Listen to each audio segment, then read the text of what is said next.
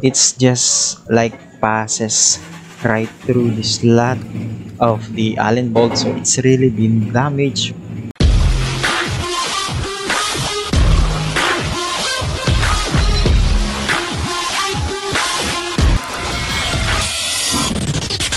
Okay, so what's up?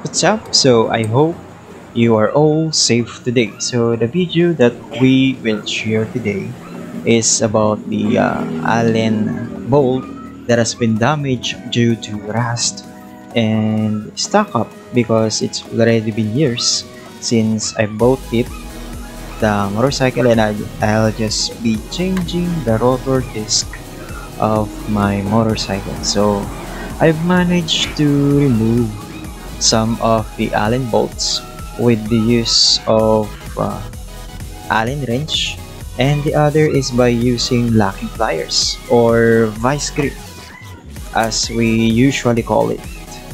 So as you can see on the video, the Allen wrench, the Allen wrench, and the other is it's just like passes right through the slot of the Allen bolt, so it's really been damaged or stripped. I also tried using sinsil, what we call it in Tagalog or even in Ilocano, or striking with metal bar with flat head, or can also be slotted screwdriver or what we call as the flat screwdriver, but still it doesn't move a bit. So about a tool from Shopee, so the link of the shop will be on the description below. So as you can see, we have 4 pieces of this, and this is what we call as screw extractor. So it has 4 different pieces and 4 different sizes. Okay, so we'll try to fit all of them, and if one gets into it, then we'll be using that one. And finally, we managed to have this biggest one that gets gripped to the head of the Allen bolt. So we'll be using this one, and we should have to have a drill for this thing, the screw extractor, to grip into, because we will be needing a force to be able to remove it. So just tighten it up and make sure it is secure.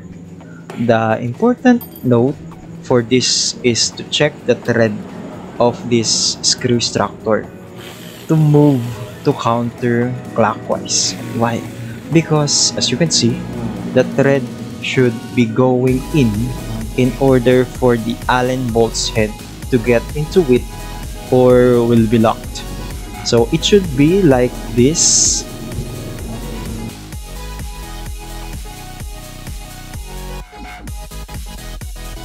Rotate it clockwise, then we have to loosen up. Okay, so it's not good, so we are going to reverse the rotation of the drill,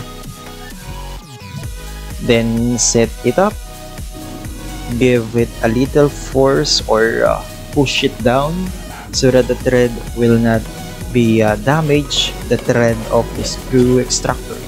So make the drill move a little by little, not force it immediately. Then if you already got the bolt, then you may proceed speeding up the process. So that's it.